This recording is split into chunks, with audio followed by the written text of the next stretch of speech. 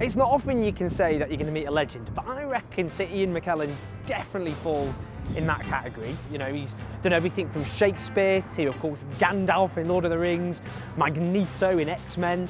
But as well as being an actor, he's a gay rights activist. He's somebody who obviously was a gay man when homosexuality was completely illegal in this country. He helped set up Stonewall in the late 80s. So I reckon we've got quite a few things to talk about. When did you start realising you had something of a passion for acting? I had a passion for the theatre, going to the theatre. My parents went a lot, and my sister did. But I was also introduced to music. My father played the piano. We went to classical concerts, but what stuck with me of their introduction to life outside the home was theatre going. Not sport, not politics, no, theatre. So, and it was watching a play that intrigued me as to how it was done. How does that scenery stand up? What happens when they go through that door? What's behind there? How do they learn their lines? How did it all work? Well, to answer that question, I became an actor myself at school. At university, more amateur acting, and by the time I'd finished at Cambridge, I thought there was nothing else I could really do that I would enjoy. But I had, up to that point, never thought I was good enough. I'd seen the great actors, you know, of our time. I never thought I could be in their company, but then at university there were people like Derek Jacobi and many others who were intending to become professionals, and I sort of thought, well, if Derek can do it, if Derek Jacobi can manage it. Did you find it a bit of a culture shock going to Cambridge from the north? Oh yes. What was it like? Very romantic. What was it? What was your first impressions? Did you find it bewildering? How many beautiful young men there were was my first reaction. Fewer women in those days. Yeah. The women's colleges and men's colleges were separate. Mm. When did you realise you were gay? I mean, about the time other people discover that they're not gay, you know, when the hormones start surging. Also, it takes... I mean, the first love affair I had was with a girl of my own age. I was about 10 or 11. Blimey. I met her recently. Did you? Mm. What does she do now? How did you meet her again? She and I were both seeing a play at the National Theatre, and she came up and said, I'm Wendy. So I said to her, Wendy, did you keep my letters? Oh yes, she said.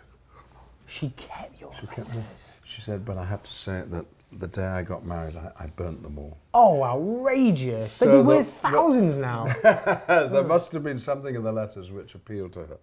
After Wendy, no, I've been pretty constantly attracted to men. So, I mean, that's the thing, because today, I mean, if you're gay today, it's not some sort of utopia. You're far more likely to have mental distress than others. You face physical, verbal abuse. Most people wouldn't risk holding hands in public. But, of course, it was completely illegal in this country. It was illegal to be who you were. It was just the law of the land. And people like me were queer. That was the word. That was the nicest word that was used about us. By definition, we were queer, we were odd, we were peculiar, strange, different. Queer. Well, if you think that about yourself, it's not good. I was deeply closeted, unable to talk to my parents about it. I felt not a subject that was meant on the school curriculum. So it was only when I got out of school, away from family, away from church, and all those influences, that I arrived in Cambridge and discovered there were other boys like myself. We called ourselves camp, not queer. Did you ever suffer homophobic abuse in any of these periods? No. You never? Well, nobody knew I was gay. Lucky, wasn't I? Because I found myself working with people who didn't care whether you were gay or straight or ambidextrous. It was, were you good at your job? Did you work hard? Are you a serious actor? These are the questions they asked you. So no discrimination against me at all, until the point at which I came out, and then there was a barrage of death threats, and when the Bishop of Glasgow says you're the son of the devil because he's heard you tear out bits of the Bible that you don't approve of, these become badges of pride rather than anything else. So, were you upset though? Were you upset by that? No, because I knew I was right and he was wrong. You came out in 1988 on radio. Did I? Yes. There was a law going through Parliament called Section 28. But it, of course, banned the promotion, so-called, of homosexuality in schools. It was so insulting to young people to think that shouldn't have minds of their own, and that if they were told about homosexuality, that they would all be converted to it, as if you could promote. Yeah. You can't promote sexuality. You can talk about it. You can't recommend it. I mean, I was recommended heterosexuality all my life. I'm still gay, and I think the reverse is probably true. Have you ever met anybody who came out and was honest about their sexuality, who regretted it? No, never. It is astonishing. Yeah. That phrase... It is totally positive. It is totally for the good of yourself, your friends, your family, and society. Of course it is. So all those years of repression were lifted. But I'm still very angry about it. And society treated us unfairly and cruelly and without thought and without compassion, and made the world a worse place. One thing I have to say, and it's a big part of gay rights in this country, we got people to discuss sexuality on the back of the discussion which society was having to have about AIDS, which was a deadly disease. The world sort of educated itself, because for the first time in discussing HIV/AIDS, you had to discuss the idea that people had sex and discuss what sort of sex it was, what it actually entailed, in order to save their lives. Now, so this wasn't salacious, this was a positive move. Once you were discussing the fact that gay people had sex together and were affectionate in all sorts of ways in private, it became can be less interesting and less threatening, less remarkable. Oh, I see, they do pretty well what we do. Straight people say to themselves that they enjoy themselves.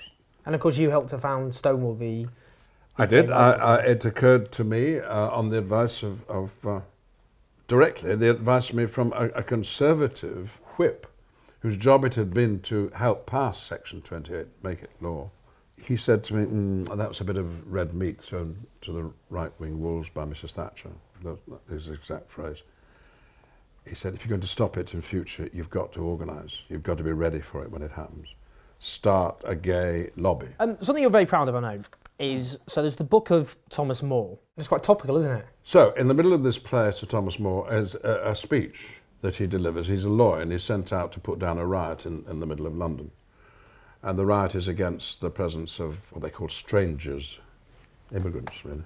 People who come from somewhere else. And yeah, so someone in the crowd says that the strangers should be removed, and Thomas More says, well, grant them removed, and grant that this your noise hath chid down all the majesty of England. Imagine that you see the wretched strangers, their babies at their backs, with their poor luggage, plodding to the ports and coasts for transportation.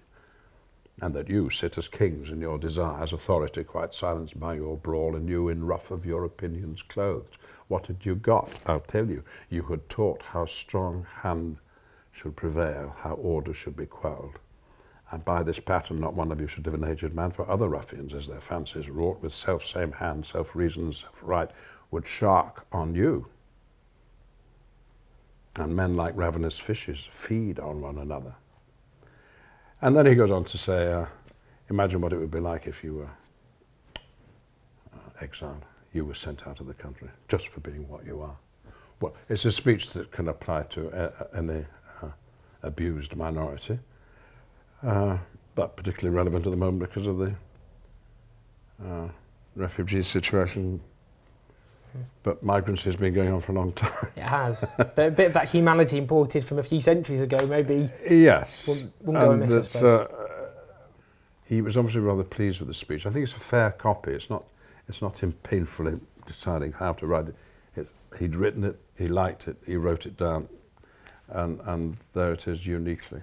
You want theatre to be accessible, don't you? Everything should be accessible, Owen, and if it's not, it must be made accessible. That's why I believe in public subsidy for enterprises whereby people's lives can be changed for the better, whether it's being able to go to an orchestra for a reasonable price, or whether it's able to belong to a choir, whether it's able to go to see a big, expensive production of a great play in your own city, not just having to come down to London. But you've got an app. You shouldn't have to read Shakespeare.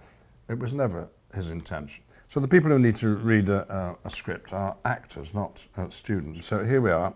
And I must use you in such another trick. And you can see the text the rabble, going up, whom I give thee power, and me speaking, here to rather than this performing, place. speaking. You just tap on the figure, and the word is defined for you. So we've got notes here all the time. You take it at your own pace. Pretty exciting, isn't it? Shakespeare It is. enters the 21st century. absolutely the digital age. Ewan Patrick Stewart. It comes across Can't as. stand him. That's what I was going to ask. Because I love this bromance. Such an ego. It's unbelievable. I admire him enormously. He left school when he was 16, you know, against all the odds. And he ended up at the Royal Shakespeare Company, which is where I first met him, though we weren't in the same place. And then I advised him not to go and do this series on television. So, do be careful, you've got a good career going in London. You don't want to spoil it by going and being in Star Trek. Well, he didn't take that advice, and he hasn't held it against me, though he brings it up quite a lot. And then we really see each other when we work together. So what brought us together was X-Men. Sitting in the trailer for hours on end, as you have to do, waiting for work, and reminiscing, and wondering, and thinking, why have we not worked together before? Because we're practically the same person, you know. I know. I mean, You've merged. Do you still have the same passion for acting as you always did when you started? I wonder if I do. It's so ingrained in me that I have to try and stop acting now when I'm talking to you. Put your hand down there, and what's that meant to look rather coy, is it? Look Owen in the face, so don't bother about the camera. You know, I'm thinking about it all the time.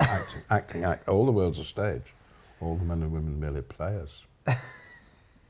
You are, Owen. You don't know it. You're an actor. We're all actors. The excitement, particularly, of the theatre remains. And it doesn't matter to me whether I'm in drag and I'm singing a song, or in the pantomime, or doing a Shakespeare soliloquy, light comedy. It doesn't matter. And if the audience enjoy themselves, their enjoyment will, I think, have involved their shifting their perception of what the world is by maybe a tiny amount, but might be crucial. And they're doing it in the company of strangers. It's a metaphor, really, for how the world should be. Be constantly out meeting other people and discovering the like-minded people who can reassure you that you're not on your own. Da-da-da-da-da-da. Ian, that was great. Honestly, that was absolutely All right, brilliant. darling. Cheers, Lovely, Ian. love to That was see you. brilliant.